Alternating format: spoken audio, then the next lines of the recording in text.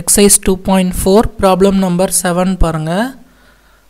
Hasan buys two kinds of cloth materials for school uniforms. Shirt material that cost him rupees 50 per meter, trouser material that cost him rupees 90 per meter.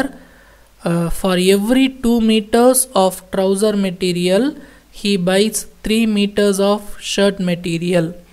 He sells the materials at 12% and 10% profit respectively.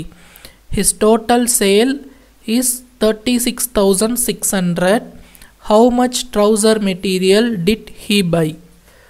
So இது வந்து பாத்தீங்க அப்படினா ஒரு difficult problem. Hasan buys two kind of cloth materials for school uniforms. So Hasan ன்றவர் என்ன பண்றாரு அப்படினா ரெண்டு kind of material வாங்குறாரு. ஓகேவா? So எவ்வளவுக்கு வாங்குறாரு? shirt material that cost 50 rupees. அதுல ஒன்னு வந்து shirt material, இன்னொன்னு trouser material. ஓகேவா? ரெண்டுமே ரேட் வேற. shirt materialோட காஸ்ட் வந்து 50 rupees. trouser materialோட காஸ்ட் வந்து 90 rupees. எவ்வளவுனா 1 metre per meter. So per meterனா 1 meter cost. So இத நாம தனியா நோட் பண்ணிக்கலாம்.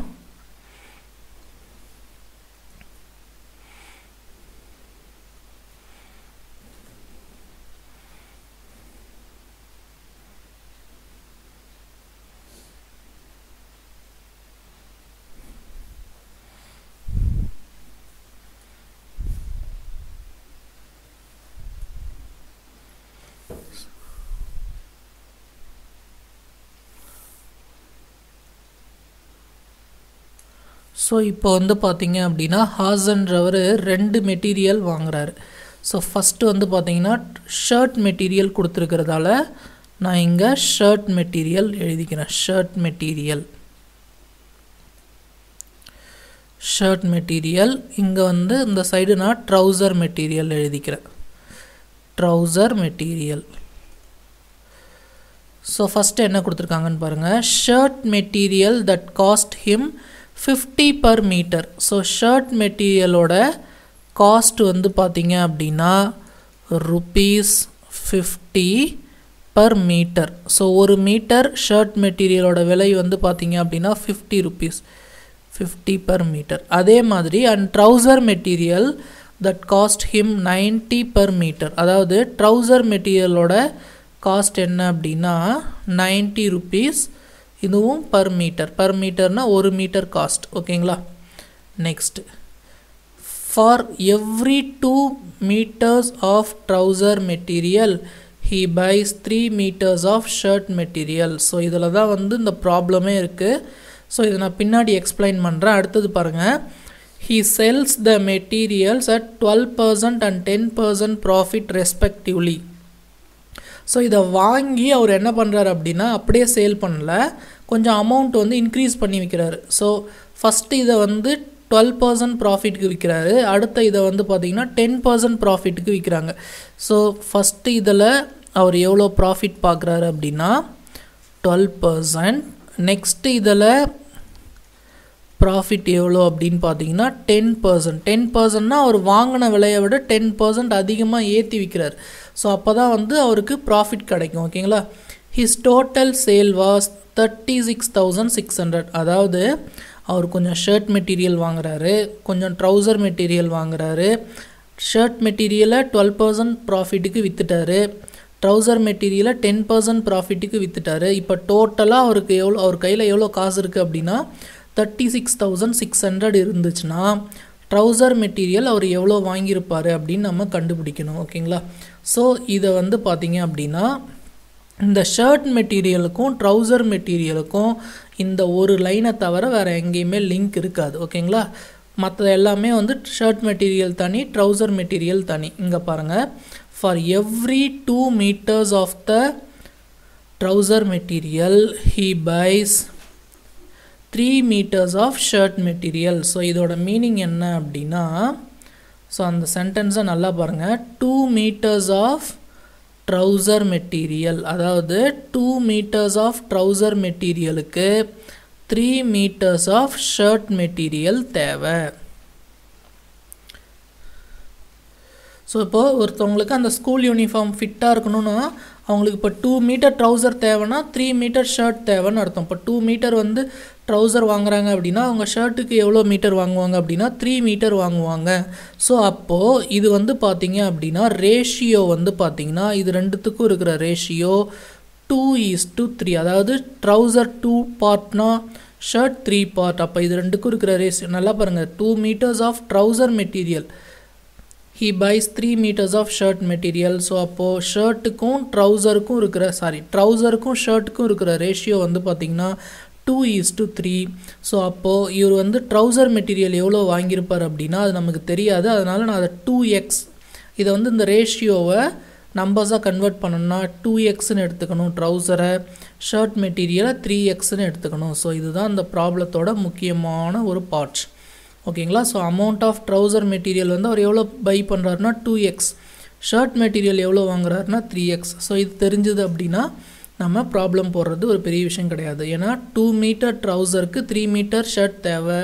அப்போ இது ரெண்டுக்கும் இருக்கிற ரிலேஷன் என்ன அப்படின்னா 2:3. 4னா இங்கே 6 தேவைப்படும், இங்கே 8னா இங்கே வந்து பார்த்திங்கன்னா 12 தேவைப்படும். ஸோ அந்த மாதிரி இது ட்ரௌசர் இன்க்ரீஸ் ஆக ஷர்ட் மெட்டீரியல் இன்க்ரீஸ் ஆகிட்டு இருக்கும். அப்போ இது ரெண்டுக்கும் இருக்கிற ரேஷியோ 2:3. ஸோ இது நம்பராக கன்வெர்ட் பண்ணணும்னா 2x 3x. அதாவது ட்ரௌசர் வந்து 2x, அதுவும் ரொம்ப முக்கியம். நீங்கள் இங்கே மாற்றி போட்டக்கூடாது, ஏன்னா ஃபஸ்ட்டு நம்ம இங்கே ஷர்ட் எழுதியிருக்கோம். ஸோ இப்போது ஷர்ட் மெட்டீரியல் எவ்வளோ வாங்குறாரு, ஷர்ட் மெட்டீரியல் பாட் எவ்வளோ அப்படின்னா 3x. என்னங்க 2x போட்டு ஃபஸ்ட்டு 3x எழுதுகிறாங்கன்னு பார்க்காதீங்க. ஷர்ட்டுக்கான இது வந்து 3x, ட்ரௌசருக்கானது தான் 2x. அப்போது ட்ரௌசர் மெட்டீரியல்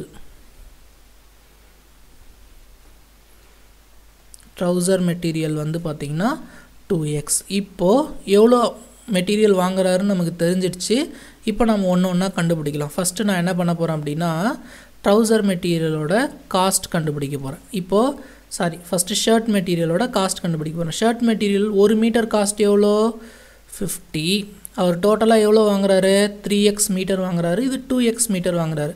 அப்போது 50 × 3x. அப்போ இது டோட்டலாக ருப்பீஸ் எவ்வளோ வரும்னா 50 × 3 வந்து 150x வரும். ஓகேங்களா. இதுதான் total cost of shirt material. இப்போது total cost of trouser material வேணும்னா இது வந்து பார்த்திங்கன்னா ட்ரௌசர் மெட்டீரியல் வந்து காஸ்ட் வந்து 90 rupees. அதை வந்து 2x மீட்டருக்கு வாங்குறாரு. ஸோ டோட்டலாக எவ்வளோ காஸ்ட் வரும் அப்படின்னா 90 × 2. So 9 2s are 8. So 18, 9 2s are 18. அந்த 0 ஆட் பண்ணிங்கன்னா ₹180 பக்கத்தில் எக்ஸ் போடணும். ஸோ இவ்வளோ ருப்பீஸ் தான் ட்ரௌசர் மெட்டீரியல். இது அப்படியே சேல் பண்ணல, ப்ராஃபிட்க்கு விற்கிறாரு. அப்போ ஃபஸ்ட்டு நம்ம ப்ராஃபிட் அமௌண்ட் ஃபஸ்ட்டு கண்டுபிடிக்கணும். ஸோ ப்ராஃபிட் ஃபார் ஷர்ட்டுக்கு எவ்வளோ வரும் அப்படின்னா 12% ஆஃப் த காஸ்ட். அதாவது இந்த காஸ்ட்டில் அவர் செலவு பண்ண அமௌண்ட்டில் 12% ப்ராஃபிட் எடுக்கிறாரு. அப்போது நம்ம 12% இந்த காஸ்ட்டுக்கு 12% கண்டுபிடிக்கணும். ஸோ 12%னால் நமக்கு தெரியும் 12/100 இன்ட்டு காஸ்ட் வந்து 150. ஸோ இதை நம்ம சிம்ப்ளிஃபை பண்ணணும். இந்த 0க்கு இந்த 0 கேன்சல் ஆகிடும். இதை 5 டேபிள் அடிச்சிங்கன்னா 3 5s are 15, 2 5s are 10. இதை 2 டேபிள் அடிச்சிங்கன்னா 1 2 is 2, 6 2s are 12. ஸோ டோட்டலாக வந்து ஆக்சுவலாக இங்கே எக்ஸ் இருக்குது. 6 3s are 18. ஸோ 18x இவ்வளோ ருப்பீஸ் வந்து அவருக்கு ப்ராஃபிட். ஓகேங்களா. ஸோ இது வந்து பார்த்திங்கன்னா ஷர்ட்டுக்கான ப்ராஃபிட் அமௌண்ட் இது. அதே மாதிரி ட்ரௌசருக்கான ப்ராஃபிட் அமௌண்ட் கண்டுபிடிச்சிக்கலாம். ஸோ ட்ரௌசருக்கான ப்ராஃபிட் வந்து பார்த்திங்கன்னா 10% ஆஃப் த காஸ்ட். ஓகே, இது வந்து ட்ரௌசர் மெட்டீரியல் காஸ்ட். ஸோ 10%னால் 10/100. இதுக்கான காஸ்ட் வந்து 180x ட்ரௌசருக்கான காஸ்ட். இதில் 10% அவர் ப்ராஃபிட்டாக எடுக்கிறார். அப்போ 10% இன்க்ரீஸ் பண்ணும். ஸோ 0க்கு 0 கேன்சல் பண்ணிடலாம், இந்த 0க்கு இந்த 0 கேன்சல் பண்ணிடலாம். ஸோ இது வந்து பார்த்திங்கன்னா 18x வரும். இப்போது அவர் எவ்வளோக்கு விற்றுருப்பார் அப்படின்னா செல்லிங் ப்ரைஸ் எஸ்பினா செல்லிங் ப்ரைஸ். இப்போ நான் இது ஷர்ட்டுக்கு கண்டுபிடிக்க போகிறேன். ஷர்ட்டுக்கு வந்து பார்த்திங்கன்னா காஸ்ட் ப்ளஸ் ப்ராஃபிட், அதாவது வாங்கின காசு ப்ளஸ் ப்ராஃபிட் ரெண்டுத்தையும் சேர்த்து தானே அவர் சேல் பண்ணியிருப்பார். இப்போ ஃபார் எக்ஸாம்பிள் இப்போ 100 ரூபாய்க்கு நீங்கள் ஒரு பொருள் வாங்குறீங்க அப்படின்னா அதை ப்ராஃபிட்க்கு விற்கணும்னா சம் அமௌண்ட் எக்ஸ்ட்ரா தானே விற்றுருப்பீங்க. இப்போது உங்களுக்கு வந்து 20 rupees ப்ராஃபிட் வரணும் அப்படின்னா நீங்கள் அதுக்கு எவ்வளோக்கு விற்கணும், 120க்கு விற்கணும். அதே மாதிரி அவருக்கு வந்து 150xக்கு வாங்குறாரு, 12% ப்ராஃபிட்னா அது 18x வரும். ஸோ அப்போ டோட்டலாக செல்லிங் ப்ரைஸ் என்ன வரும் அப்படின்னா 150x வந்து ஷர்ட்டோட காஸ்ட்டு, ப்ராஃபிட் வந்து 18x. ஸோ இது டோட்டலாக வந்து பார்த்திங்கன்னா 168x. இதுதான் செல்லிங் ப்ரைஸ். இது வந்து பார்த்திங்கன்னா ஷர்ட்டுக்கு மொத்தமாக கிடையாது, ஷர்ட்டோட செல்லிங் ப்ரைஸ். இது வந்து பார்த்திங்கன்னா ஷர்ட். நெக்ஸ்ட்டு இதே மாதிரி செல்லிங் ப்ரைஸ் கண்டுபிடிக்கணும். இது எதுக்கு அப்படின்னா ட்ரௌசருக்கு. So cost plus profit. So இதுக்கு காஸ்ட் வந்து பார்த்திங்கன்னா 180x ப்ளஸ் ப்ராஃபிட் வந்து பார்த்திங்கன்னா 18x. ஸோ 180 + 18 வந்து பார்த்திங்கன்னா 198x. இதுதான் வந்து பார்த்திங்கன்னா ட்ரௌசர் மெட்டீரியலுக்கான செல்லிங் ப்ரைஸ். இது வந்து பார்த்திங்கன்னா ட்ரௌசருக்கு. இந்தாண்ட கொடுத்துருக்கிறது ஷர்ட்டுக்கு, ஷர்ட்டுக்கான செல்லிங் ப்ரைஸ். ஸோ செல்லிங்ன்றது அவர் வாங்கின விலை ப்ளஸ் வந்து ப்ராஃபிட் ரெண்டுத்தையும் சேர்த்து தான் விற்றுருப்பார். ஓகேவா? So next total cost கண்டுபிடிச்சிக்கலாம். So total cost வந்து selling price of shirt plus selling price of trouser. இது ரெண்டும் சேர்ந்தது தான் டோட்டல் காஸ்ட். ஸோ இது ரெண்டுத்தையும் நம்ம ஆட் பண்ணிக்கலாம். ஸோ ஆட் பண்ணிங்கன்னா 168x. இது வந்து selling price of shirt. 198x இது செல்லிங் ப்ரைஸ் ஆஃப் ட்ரௌசர். இது வந்து டோட்டலாக அவருக்கு எவ்வளோ இருக்குது, 36,600. ப்ராப்ளத்தில் பார்த்தீங்கன்னா தெரியும் டோட்டல் காஸ்ட் அவங்க கொடுத்துருக்குறாங்க. ஹிஸ் டோட்டல் சேல், அவர் மொத்தமாக எவ்வளோக்கு சேல் பண்ணியிருக்காரு, 36,600. அதாவது ஷர்ட்டை ட்ரௌசர் ரெண்டுத்தையுமே சேர்த்து 36,600க்கு அவர் சேல் பண்ணியிருக்காரு. இப்போ நம்ம இதுலேருந்து என்ன பண்ணணும் அப்படின்னா எக்ஸோட வேல்யூ கண்டுபிடிக்கணும். ஸோ ஃபஸ்ட்டு அதுக்கு இது ரெண்டுத்தையும் ஆட் பண்ணிக்கலாம். இது ரெண்டுத்தையும் நீங்கள் ஆட் பண்ணிங்கன்னா 366 வரும். So 366x = 36,600. ஸோ நமக்கு என்ன தேவை அப்படின்னா இதில் எக்ஸ் வேல்யூ தேவை.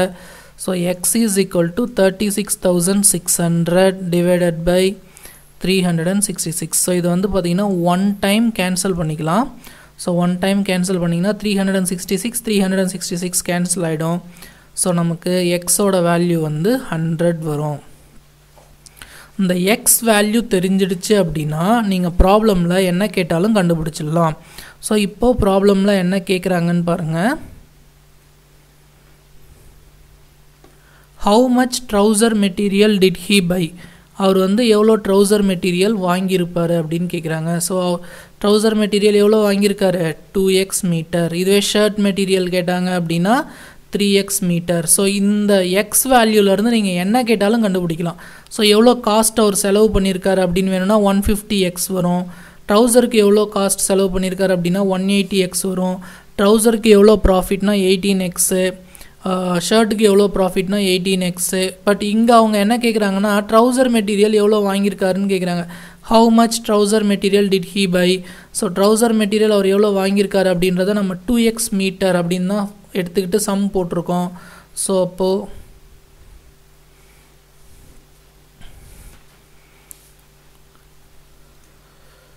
trouser material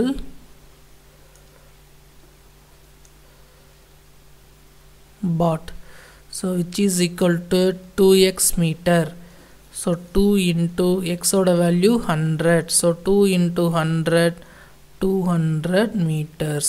So இவ்வளோ ட்ரௌசர் மெட்டீரியல் வாங்கி அதை வந்து ப்ராஃபிட்க்கு சேல் பண்ணியிருக்காரு. ஓகேங்களா? ஸோ இதுவாக ஷர்ட் மெட்டீரியல் கேட்டால் 3x மீட்டர், அதாவது 300 மீட்டர்ஸ் வரும். ஓகேங்களா? ஸோ நம்ம என்ன கேட்டாலும் இதில் நம்ம கண்டுபிடிக்கலாம். Okay, thank you students.